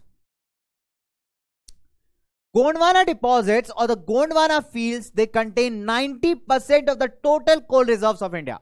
If we talk about the total coal reserves of India, 98% of them are made out of the Gondwana deposits. Now, the coal that is present in the Gondwana region is free from moisture and it contains sulfur and phosphorus. This coal finds its uses in the steel plants, right? So in the steel plants, this is particularly utilized. So it has a great usage in the steel plants. Apart from that, if we talk about the major states, the major areas of this Gondwana region where you can find the coals, then we have the river valleys of Damodar, Mahanadi and Godavari. The major states that lie in the Gondwana region coal fields are West Bengal, Jharkhand, Odisha, Chhattisgarh, Madhya Pradesh, Maharashtra, parts of Uttar Pradesh, Andhra Pradesh and Telangana. So they are the major areas you can find in the Gondwana field deposits, right? So these states basically they account for 4/5 of the India's total coal reserves. So that important is your Gondwana coal reserves, right? When we talk about the tertiary deposits, here the moisture is high. That means the coal is not pretty much suitable for the usage. So that's why the majority coal is extracted out in the Gondwana region. It has more sulfur and lower calorific value. Major deposits you can find in the northeastern states of India, that is Assam, Arunachal, Meghalaya, Nagaland. Also, alternatively, you can find them in Kashmir as well. Okay. So, lignite occurs in the coastal areas of Tamil Nadu. Now, Tamil Nadu has some really good lignite deposits. Okay. So, lignite occurs in the coastal areas of Tamil Nadu, Gujarat and some areas of Rajasthan. Like Neyveli is the largest lignite deposit in southern India. Like Neyveli lies in Tamil Nadu. Okay. So, Neyveli in Tamil Nadu is the largest lignite deposit of the coal in southern India, right? Now, if we talk about what are the advantages of coal, what are the advantages of coal? See, whatever I've told you here, I've told lots and lots of things here that will be still missing in your books. That's why I'm again and again reiterating the fact that please do download the notes from the Physics Wallah app. That's absolutely free of cost. You don't have to pay anything out there. Okay, so but please do download it because this is going to be really helpful for your board examinations. Okay, you always are getting something extra to write. So basically you will never run out of points. So if you're not remembering an x amount of point, x point, you can replace it with some x point, okay, or some y point. Now let's talk about what are the advantages of coal. Number one, it's a source of power. It is used to run certain machines, ships, and at times multiple types of engines. Okay. Apart from that, it is used for manufacturing of iron and steel. It's a source of direct heat and energy used for the domestic purposes, especially if we talk about the rural households. Nowadays also the rural households, they make utilization of the coal for their cooking purposes. It is used for making building materials. Now it is used as a raw material in the thermal power point. So coal is used as a raw material to produce steam, and that steam in turn it basically rotates the turbine, and hence the electricity process moves on. So basically it is used as a raw material in the thermal power plants as well. Okay? So let's little bit move further. Let's little bit move further. So let's talk about that. What are the disadvantages of coal? What are the different disadvantages that we can talk about? So basically, if you talk about the calorific value of the variety of coal that is found in India, that's pretty low. Okay, so the calorific value of the variety of coal that is found in India, mostly it is bituminous, that is pretty low in nature. Coal reserves are scattered and present in small amounts, that we cannot find coal reserves in one particular section. They are very much distributed, very much scattered, and that too they are present in the smaller amounts. High cost of production and transportation, that is one point. Limited reserves of coal. Large scale pollution is also caused by burning of coal, both at the mining site wherever the coal is mined, and apart from that wherever the coal is utilized. Both places will experience good amount of pollution, high levels of pollution. So that is again environmental degradation factor, right? So with respect to coal. Now the next in the sequence, another fossil fuel is you can say that petroleum. So these are also called as energy resources. Okay, petroleum is made out of two words, that is petro and oleum. Petro means rock and oleum means oil. So basically it is an oil that is taken out inside the rock, from inside the rock, right? So rock, I'm not referring here to Dwayne the Rock Johnson, okay, the one from WWE and a very famous actor from Hollywood. I'm not referring to him at all. Okay, however, he is my favorite, but still I'm not referring to him. Here we basically talking about the oil, the crude oil, basically that is entrapped in the rocks, and we generally drill it out or take it out. So it means rock oil. It's a complex mixture of different hydrocarbon compounds. It's also known as liquid gold. Now the reason behind why it is called as liquid gold is very simple. Each and every part of this crude oil, this petroleum, is utilized. Not even a single part is wasted. Hence it is called as liquid gold. Right now, when you find the petroleum in the liquid form, we call it as crude oil. When you find it in the gaseous form, we call it as natural gas. And when you find it in the semi-solid to solid forms, we call it as asphalt, tar, pitch, bitumen, etc. Okay, so three different forms we have witnessed here. What are the three different forms? Liquid form, gaseous forms, and solid forms. In liquid forms, we call it as crude oil. In gaseous forms, we call it as natural gas. And in semi-solid to solid forms, we call it as asphalt, tar, pitch, and bitumen. So basically, where you can find petroleum, you can find them in sedimentary rocks like sandstone, limestone, shale, etc. Okay. Now, so when you talk about this entire thing, let's little bit discuss it. So like, what are the advantages of petroleum?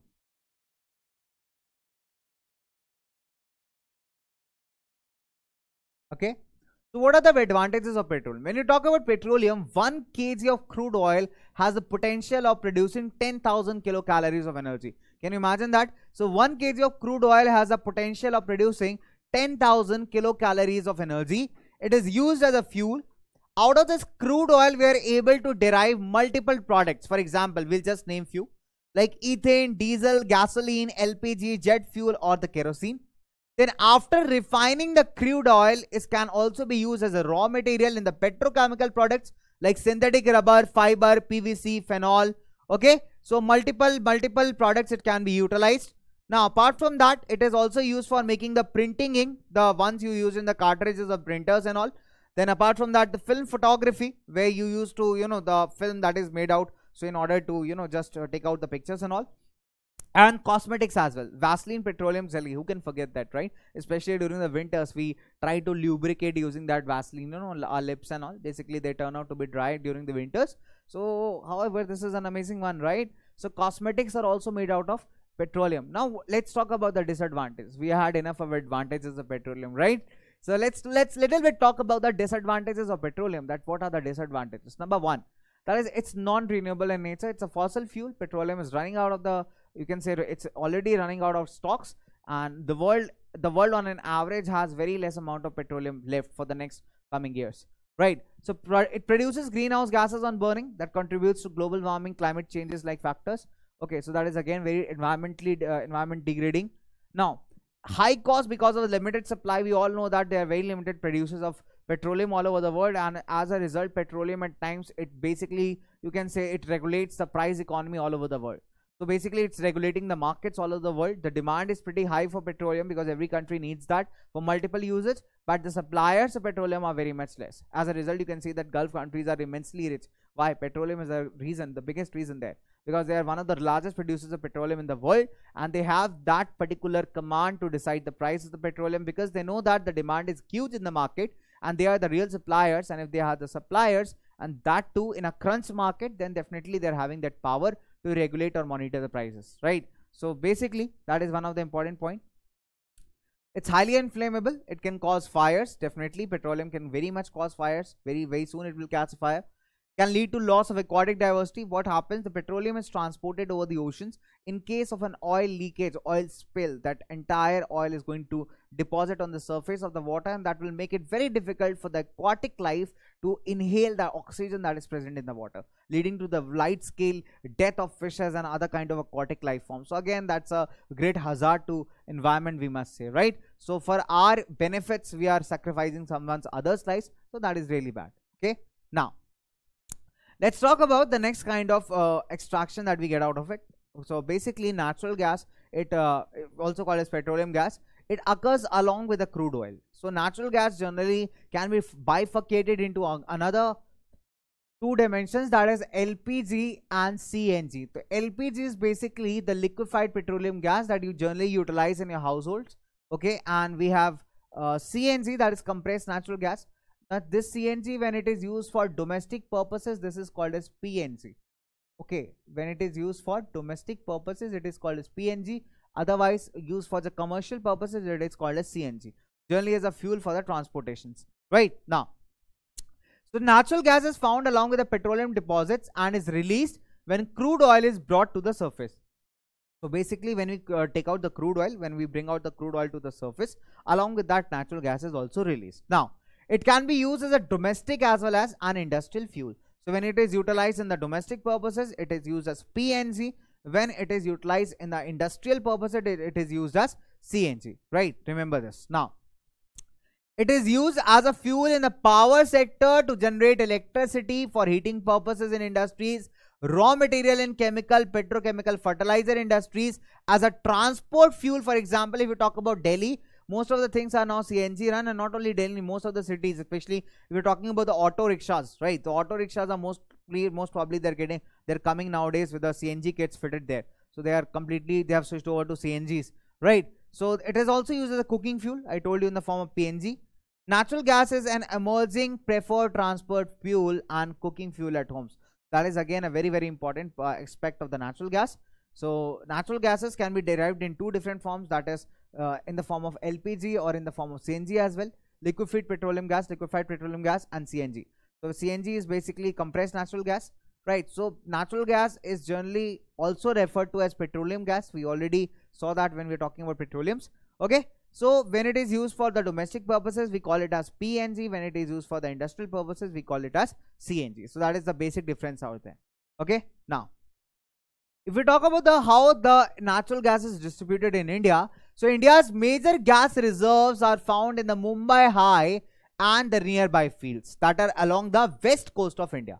Okay, now this Cambay lies nearby the Gujarat one. So this is also a very important area of the natural gas production. Along the eastern coast, we have new reserves of natural gas that have been discovered in the Krishna Godavari region. So that is again a very important one. So along the western coast, we find it across Maharashtra and Gujarat, the Cambay area and the Mumbai High area. And apart from that, we are also discovered some natural gas deposits in the Krishna Godavari area, the Krishna Godavari basin that lies along the eastern coast of India. Right now, this is again a very important one. So please pay attention to this. It's my humble request to all my amazing and loving viewers out there. So this is a really important one with respect to the pipelines here. So basically, if we talk about the natural gas pipelines, the first 1700 kilometer long Hazira Vijaypur Jagdishpur HVJ pipeline. Okay, that there's a small dash here. Okay, so this HVJ pipeline, they can ask you that what is an HVJ pipeline. So it's in 1700-kilometer long Hazira Vijaypur Jagdishpur cross country gas pipeline that is constructed by GAIL. Okay, that's a government undertaking company, and linked with Mumbai High and Basin gas fields. So basically from there it carries the gas to multiple areas wherever the natural gas is required. Okay, so with various fertilizer power industrial complexes in the western and northern India. So whatever the companies and industries that have the requirement of the natural gas, so basically these pipelines are used to transport the gas to that certain locations for the industrial or other purposes. Now this artery, or you can say that this branch or this pipeline, it provides the impetus, it provides the force to Indian gas market development. Now apart from that, if you talk about overall, India's gas infrastructure has expanded 10 times. It has expanded 10x from 1700 kilometers to 18,500 kilometers of cross country pipelines, and it is expected to reach 34,000 kilometers soon as gas grid by linking all the gas sources and consuming markets, right? Very, very simple. So what the government is planning here, government is planning to basically draw a network of pipelines that will connect the producing sources with the consumption sources. So basically we have a demand in the market, and that demand needs to be supplied. So there are certain people who are producing this natural gas, manufacturing it out in the industries, and there are certain consumers who are ready to buy them. So basically government is basically building up planning up to expand these pipelines so that it can be facilitated that from the sources itself, from wherever it is produced, it can be transported to the consumer. So that is how it can be worked out. So this will ultimately boost up the gas economy or the gas market of the country. Now when you're talking about electricity, we all know that electricity is something that is very inevitable to our homes, right? We cannot imagine our lives like apart from electricity. We use it for every other purpose. Likewise, like for example, if I am talking to you guys right now live on the YouTube platform, or maybe on the any other platform, maybe I might be conversing with you on a batch that you can view using Physics Wallah app, right? So basically I'm using a medium, that is smartphone or a camera or a laptop or a computer. So all this is all this is run with the help of electricity only, right? So when you talk about electricity, this is produced generally in India by two mediums. We do have tidal power, but that is very limited in amounts. But when you talk about electricity, so that is generally produced by two mediums here. Okay, and what are the two mediums? We have the two mediums, that is tidal power and thermal power. Tidal power and thermal power.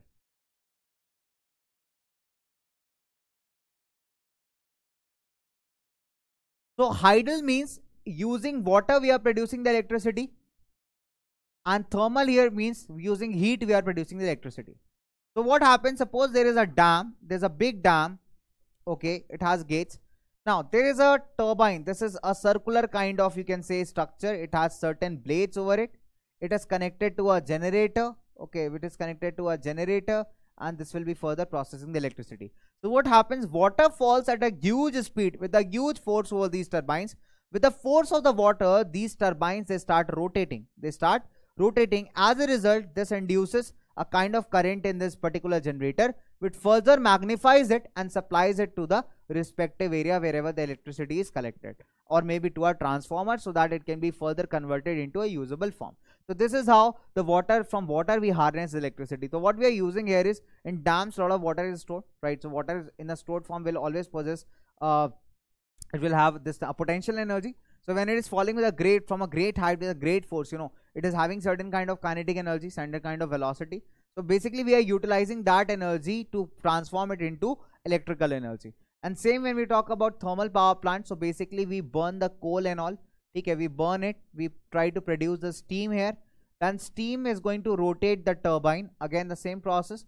The steam is going to rotate the turbine, and this turbine in turn is connected with a generator, and this generator is finally going to give you the output in the form of the electricity, right? So that is how the thermal and the tidal power stations work. However, there's a more elaborate approach to this, but still, since we are running a little bit out of time, so we'll just keep it very short. Keep it very short does not mean we are not understanding the concept. Absolutely, we are understanding the concept that is required. Okay, so hydropower or tidal power is basically when we produce electricity using the water. Okay, and thermal power is basically when we are talking about production of electricity using heat. So if we talk about 22% of India's power needs, 22% of India's power needs are produced by the hydropower. However, the bigger amount is still produced by the thermal power, right? So this basically the electricity is really, really important, right? So when you talk about the non-conventional sources, we are talking about the alternative sources of energy, okay? We are talking about the alternative sources of energy, and these alternative sources have a speciality. They are non or less polluting. They are non or less polluting. They are renewable in nature.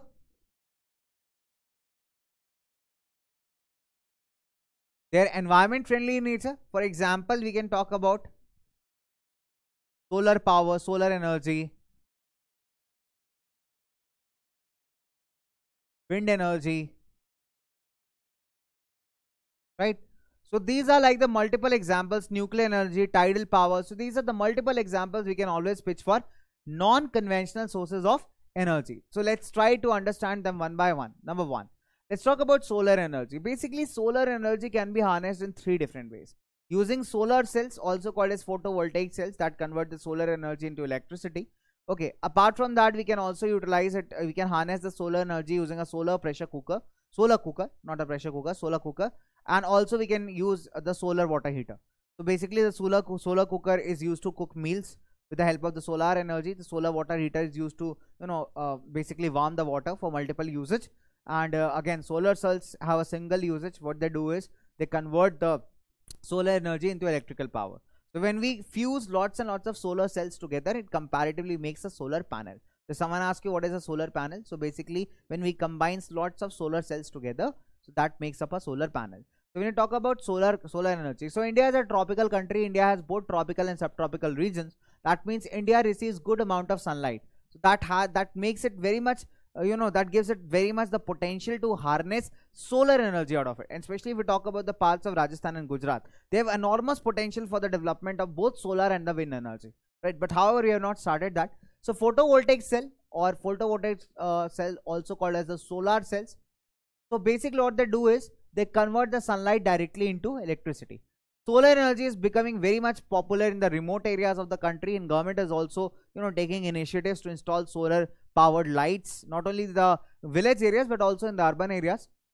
For example, if you visit Noida sometime, that is a part of Delhi National Capital Region, Delhi NCR, so lots and lots of street lights in Noida are solar powered. So that is really cool, saving a lot amount of energy.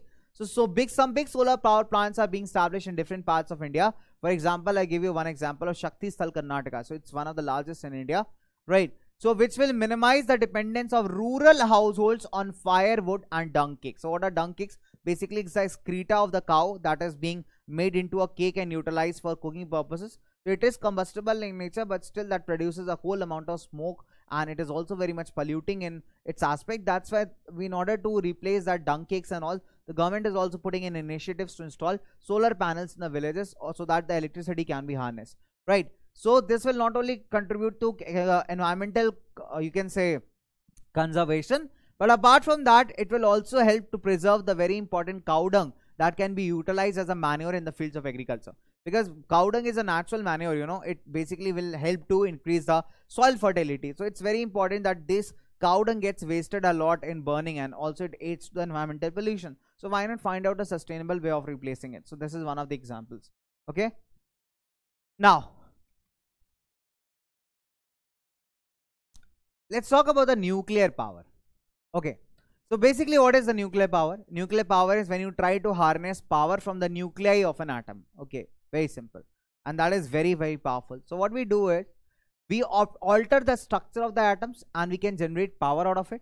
Now, apart from that, when such an alteration is made, huge amount of energy is released in the form of heat, and this is used to generate the electric power. So basically what we do is when we talk about a nuclear fission, okay, fission is what we have done is there's a big nucleus, we have divided into two different parts, two nuclei. Now in dividing it into two different parts, it will release a huge amount of heat energy. We try to trap this heat energy, convert it into a steam form, and with the help of that steam, rotate the turbine and ultimately produce the electricity. So that is how the process works. Now, the point is once the reaction is initiated, it can, basically work up for a huge number of time, a long period of time. And the point here is initial cost of setting up a nuclear plant is definitely expensive, but maintenance is comparatively cheaper when you talk about in the long run. Okay, so uranium and thorium, they are the two radioactive elements that are available in Jharkhand and Aravalli ranges of Rajasthan, are used for generating atomic or nuclear power. In fact, if we talk about the monazite sands of Kerala, they are also very much rich in thorium. Now this is important. Why this is important? Because this has been asked almost twice or thrice in the examinations, that the monazite sands of Kerala are rich in dash. So they are rich in thorium, right? So uranium, thorium, so radioactive elements are used for producing the nuclear power. Okay. Now, so I have a question for you. You need to tell me that the monazite sands of dash are rich in thorium. Now you need to tell me the state here. It's very, very simple. If I'm going to give you the state, you can easily tell me the mineral. But now the question is a little bit reverse. Now my question is very simple. The monazite sands of dash are rich in thorium. Come on, you have 4 seconds to answer the question. All in the comment section. 4 seconds starts now. I'll just wait for 4 seconds only. I'm going to wait for 4 seconds. Okay. Right, tell it fast. Yes, I want to know the answers. Tell it fast. Jaldi jaldi batao. Fatafat se. Come on. Tell it fast. Cool. Nice. The correct answer is the state of Kerala. Wow. The state of Kerala is the absolute correct answer here. Okay. Now let's talk about this. Let's talk about the next set of energy, that is the wind power. So wind is absolutely a very efficient and very clean and inexpensive source of energy. So how do we produce the wind energy? Basically, there are windmills. What are windmills? It's a structure. There will be a pole. Okay. To this pole, there are blades attached, just like a fan, a big fan. And when these blades rotate, they ultimately produce a kind of energy. Okay. That is again connected to the same process turbine, and then further converts to electricity with the help of generator and all. So basically we are using the wind power here. So they rotate, and rotating they produce a certain kind of energy. Okay. So windmills are used for generating electricity. The blades of the windmills rotate due to the force of wind, and this rotational motion of the blades is used for driving a huge number of machines. Okay. So whatever electricity is produced out of it, we can utilize for moving water pumps, flour mills, electric generators. So multiple kinds of machines can be worked upon with the help of this particular energy factor. Now, several wind farms, they are installed in a definite pattern in cluster called wind farms. So several windmills, let me just correct it a little bit. So when we install several windmills, okay, so when we install several windmills together in a certain area, so that is called as a wind farm. Okay. So wind farms are generally installed in coastal regions where you have good chances of the breeze blowing, the good chances of wind being there. In the open grasslands and the hilly areas, the Indian wind program is the fifth largest. If you talk about the Indian wind program, it is the fifth largest in the world. So we are doing a good amount. You can say we are doing good in this particular perspective. So if we talk about the India's wind program, so that's the fifth largest in the world.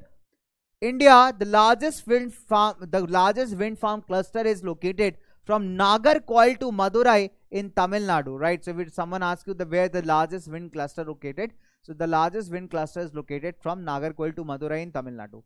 Important wind farms you can also come across in the states of AP, that's Andhra Pradesh, Gujarat, Kerala, Lakshadweep and Maharashtra. So they are the important places where you can also find the wind farms, right? Okay. Moving on further, let's talk about tidal energy. So basically, what are tides? Let's break it down. Let's break down the term. So what are tides, right? Tides are nothing but the periodic rise and fall of water. Basically, that is caused due to the gravitational pull of sun and moon. So when the pull is high, the water rises to a certain level. That is called as a high tide. Again, they fall. That is called as a low tide. Very simple. But this rising and falling of water produces considerable amount of energy which can be tapped. So what we do is we build certain barriers, okay, where it is expected that this area experiences tides. We build a certain barrier, a certain kind of, you can say, space where the water can be collected. So whenever the high tides are there, the water gets collected in that particular area, and that can be harnessed for, that can be utilized for producing electricity. And again, when there are the low tides, again the water goes back again. What happens? So basically, just let me break it out for you. Otherwise, it will get difficult out for you. So what we have done is we have built certain barrages. Okay, suppose These are the tides. Again, I have this very simple object with me to explain you out. This is the barrier, these are the tides, and this is the space. Here we have attached a turbine. Okay, turbine is like rotating equipment. So when the water is high, okay, what happens? The high water enters into this area, it with a force, and it rotates the turbine, which is in turn connected with the generator. It produces electricity. Again, when the water goes back, again same process takes place. Again the water goes back, it rotates the turbine, turbine is connected to generator, it produces electricity. So basically this rising and falling of rising and falling of water is in turn rotating the turbine with a good amount of energy, and that is in turn helping to produce the electricity. So that is how it works, right? So during high tide, the sea water flows into the reservoir of the barrage and turns the turbine, which in turn produces electricity. Very simple. And the reverse process takes place during the low tide. So this sea water that is stored in the barrage, that flows out into the sea, and again the flowing water turns the turbine. So what we have done, we have created a barrier. At the back of the barrier there is a storage space that you can call as a reservoir or a barrage reservoir. So during high tide, when the water enters this reservoir, it rotates the turbine, and hence electricity production begins. And when it goes back, when it recedes back into ocean, again it rotates the turbine, and thereby leading to the generation of electricity. However, the harnessing tidal energy is little bit expensive. That means the overall setup of the tidal energy is definitely expensive, but overall maintenance cost is comparatively low. You can say the running cost of the project is comparatively low. So in India, the best sites for exploiting the tidal energy are the Gulf of Kutch, the Cambay, and the Sundarban regions. Other areas where we can harness the tidal energy are the island nations, the island districts, you can say, or the island areas, because they are the part of the country itself. Okay, so let me correct my words here. They are the part of the country itself, so we cannot call them individuals, right? So Andaman and Nicobar and the Lakshadweep Islands, they are the majority regions where we can experiment out with the tidal energy. So they are the good regions where we can find the tidal power, right? Now, it's a huge chapter and we are trying to achieve a huge feat. See, I'm not getting tired at all. Why? Because I am there for you people, right? So similarly, you also do not have to give it up. You don't have to get tired. You have to be there throughout the session, because this is going to help you grasp. This is a magic portion that can help you cover the things in 1.5 to 2 hours itself, right? So that is how it works. So you have to be that, you have to pat yourself. Come on, you can do it. You can do that, right? So basically, when you're talking about the geothermal energy, so when the heat obtained from the earth, so what is geothermal? Basically, when you're talking about geothermal, thermal here clearly stands for heat. Geo here clearly stands for, very simple, that is from the earth. From the earth. Or from beneath the earth.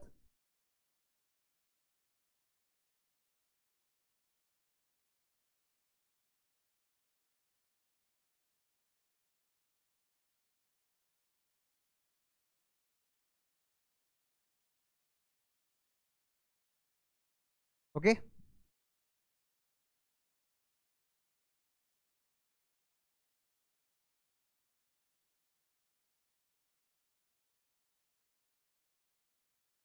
Fair enough.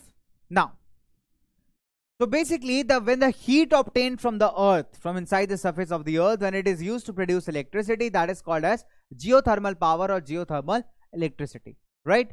Now, we know that the interior of the earth is pretty hot. We can utilize that energy, right? So the heat energy, at times it may come up to the surface of the earth in the form of water springs. For example, Manikaran in Himachal Pradesh, if you visit Manikaran Gurdwara, there's a Manikaran Gurdwara out there.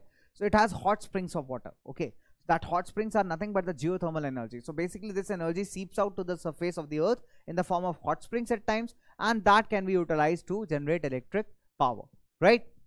Now, the extremely high temperatures in the geothermal reservoir is again a kind of water body that is created where water can be collected, and utilizing that hot water we can generate out the electricity. Okay, definitely converting that into steam. So hot water is pumped out from deep underground through a well under high pressure. So what we do is we dig out a well, and under high pressure we just try to bring that boiling water to the surface. So we try to bring that boiling water to the surface. Now, as soon as that water is about to reach the surface, we drop the pressure. So immediately when you drop the pressure, that water converts to steam. and from that steam we used to turn it into rotate the turbine, which again is connected to the generators, which again produces the electricity. So understand the phenomena here, how we are doing it. But we are doing it using the wells. We are trying to take out that water, that hot boiling water from the surface of the earth. So under high pressure, remember that pressure is very mandatory. So under high pressure we are trying to extract that water. The moment we bring that water to the surface of the earth, we drop the pressure. As a result, the water gets converted to steam, and that is then further utilized to rotate the turbines and connected with generators that produces the electricity. So when water reaches the surface, the pressure is dropped and the water turns to steam, which in turn rotates the turbine. So that same process repeats. So the steam cools off in the cooling tower. So there's a cooling tower where subsequently the steam cools down, and when the steam cools down, it condenses again to form the water. Then again that water is pushed back into the surface. Okay, we do not waste it out. So basically whatever is required, we just take it out. Rest of the water we again push it back to the surface, and again the water gets heated up. The process keeps on repeating, right? So this is how we harness the geothermal power or geothermal energy. Like Puga Valley in Ladakh, it's our very important site of geothermal power. Then we have Manikaran in Himachal Pradesh. If you get the chance, do visit that. Okay. Now, if you talk about the distribution of geothermal power, you'll be amazed to know that India has a potential of 12,000 megawatts of geothermal energy. That means we have the potential of producing 12,000 megawatts of geothermal energy. In India, the geothermal plants are located in Manikaran in Himachal Pradesh and Puga Valley in Ladakh. So these are the two major junctions, two major areas. So what we have done is, wherever the hot springs are available, geothermal hot springs are available, we have grouped them together and we have divided them into certain regions or provinces. Okay, they are also called as geothermal regions or geothermal provinces. Now, let us try to understand what are the different geothermal provinces or regions. So these regions are the Himalayan geothermal province, Naga Lushai geothermal province, Andaman and Nicobar Islands geothermal province, Cambe Graben, okay, that is nearby the Gujarat Wallabh Point, Stone Narmada Tapti Graben, West Coast, Damodar Valley, Mahanadi Valley and Godavari Valley. So these are the different kinds of provinces or regions that we have divided into. So what we have done is, wherever these hot springs are present, we have grouped them together and we have named them as a geothermal province. Okay. In your NCRTs, you have Manikaran in Himachal and Puga Valley in Ladakh. That's all the examples. Additionally, if someone asks you, you can write about this as well. Okay. That is something extra, something additional. Okay. So now you must be saying that, sir, you are fooling us since a long time. Well, I'm not fooling you since a long time. So we have just 3 more pages to go. I won't call them slides. They are generally pages from your notebook. So we are trying to grasp that. We'll talk about biogas. Apart from biogas, we'll talk about the mineral conservation. Apart from that, we'll say you sayonara. Okay. So that's all. I need your attention for 10 more minutes. For 10 more minutes, I need your attention. That's all I need. That's all I need. Yeah. Okay. So basically, when you talk about biogas, biological gas, right? That is something that is a gas produced out of organic waste. Okay. Very, very simple.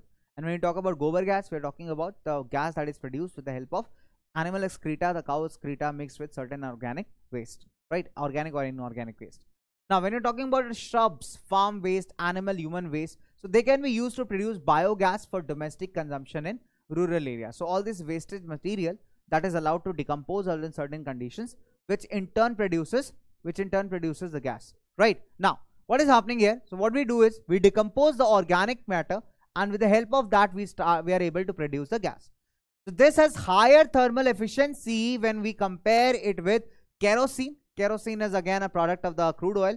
Okay, so crude oil, so we can extract kerosene out of it. So when you talk about the thermal efficiency, the kind of you can say performance this particular biogas achieves or is able to produce, that is far better than kerosene oil and dung cake or the charcoal. So if you are burning any of them as a combustible substance, so far better than that is your biogas. Okay. Now, biogas plants has been set up at the municipal, cooperative and individual levels as well. That means government is also making efforts to set up the biogas plants. Apart from that, individual people have also set up the biogas plants at their places. Now, the plants that use cattle dung are called as the gobar gas plants. So we all know that what is gobar in Hindi. In English, it is called as the cow dung, basically the excreta of the cow, right? So the plants that utilize this excreta, they are specifically called as the gobar gas plants that are present in the rural areas. Now, this provides twin benefits to the farmer. Number one, first of all, they provide the form of energy, and second, improved quality of manure. So basically, we just discussed a few moments back that cow dung is again a very important source of manure, natural organic manure that is provided, that is available to the farmers. Okay, so with respect, if we compare this with respect to like all the fertilizers and all that are like chemical fertilizers, so basically it's far better than that, because this is not going to degrade the quality of the soil. Additionally, it improves the soil fertility. So that you can say a feather in the cap, you can say, or additional benefit you can say. So that's again an achievement of the biogas. Okay, so there are twofold benefits of the biogas. Number one, it is a form of energy that can be utilized for the domestic purposes, and apart from that, it also improves the quality of manure available to the farmers. So it basically increases the options, right? Now, biogas by far is the most efficient use of the cattle dung. Okay, burning the cattle dung or making the cow dung cakes out of it is not going to help, because that is again very not environment friendly, you can say. So biogas is by far the most amazing usage that we can make out of the cow dung. It improves the quality of manure and prevents the loss of trees and manure due to burning of fuel wood. So basically, you don't have to cut the trees, and that will basically in rural areas, what happens, people, they cut down the trees to, you know, for burning for purposes, so that they can cook the food over that chulha that they are using, right, that stove that they are using. So basically it eliminates the usage of collecting that firewood. So that biogas is really important one, thereby conserving the biodiversity. Now there's a big question at the end of everything, that is the conservation. Now conservation means protection of certain kind, right? See, we all know that we have utilized, overexploited the minerals and energy resources, and now we have started to awaken ourselves. Now, yeah, we have started to understand that it's really important that we need to preserve them. Otherwise, we'll run out of them, and then no existence will be in danger. So, what do we do generally? Why it is required? Promotion of energy conservation and increased use of renewable sources are the twin planks of sustainable energy. When we talk about sustainable energy management, then we are talking about two different points. Number one, we are talking about energy conservation. Second, we are talking about usage of renewable sources of energy or non-conventional sources of energy. So these are the two major benefits out of the sustainable energy, right? So India is presently one of the least energy efficient countries in the world, and that's something not to be proud of. Right? India is the least energy efficient country in the world, which means that a whole amount of work has to be done in this area. That is, we are overutilizing our resources, but at the same point of time, it is really necessary that we need to conserve them as well. Because India's population is growing at a rapid pace, and so are the demands of the population. Hence, it is really very important that we need to find out a sustainable way to manage our minerals and energy resources. Otherwise, very soon we are going to run out of that, right? So that is the, you can say that the moment of the, that is the need of the hour, that we need to do something very exponentially in terms of this, right? When you're talking about sustainable energy management. Now, okay, so we have to adopt a very cautious approach for very judicious usage. Like for example, we all love to travel by cars, you know, we all love to have our individual cars, but let's give a thought for the moment. If there is one person driving a car to the office that is situated at say 10 or 15 kilometers, and apart from that there is an alternative public transportation also available, why not to switch over that? Basically it will reduce the cost, because petrol and diesel are not very cheap, right? They're expensive, definitely they are. So it will not only reduce the traveling cost, but also it will contribute to your part towards environmental protection, because we all think that what is going to happen if we don't go to office by car, if we don't use a private vehicle. So that's only one private vehicle. Just imagine if people start thinking that only one vehicle can also make a difference, and 1,000 people start thinking the same way, then definitely we have a considerable amount of, you can say that, changes that can come. So it all depends upon, so we especially on this occasion, I remember, very fondly, I would like to quote Mahatma Gandhi, that be the change you wish to see in the world. I think it's Mahatma Gandhi's or Martin Luther King's quotes. I'm not exactly remembering it, so apologies for the same. So if I may be wrong in this, because I'm not quoting the right person here. I'm not very sure about this, but I do remember the quote. So I will just keep it very simple. Let us quote the quotation. Forget about who said that. Okay, so it's like, be the change you wish to see in the world. So the change has to come from within. The change has to come from us. So if we aren't the pioneers of the change, we can't expect others to change, right? So we have to set the examples ourselves. For example, we can use public transportation. We can use individual instead of individual vehicles. Switching off the electricity when not in use. Power saving devices can be used instead of, so there are multiple things out there. So after all, we should remember one simple point, that energy saved is energy produced. So whatever energy you are going to save, in turn, that means very, very simple, we are also going to produce it, right? That means rightful use of energy is the need of the hour. Okay, so it was a long journey, isn't it? It was a long journey. So at the end of the journey, I have few questions to ask. Number one, suggest me any three ways in which you can contribute for energy conservation. Okay, you have to suggest me any 3 ways in the comment section in which you can contribute for the energy production, okay, or the energy conservation. Fine, production you can't produce, right? You can conserve that.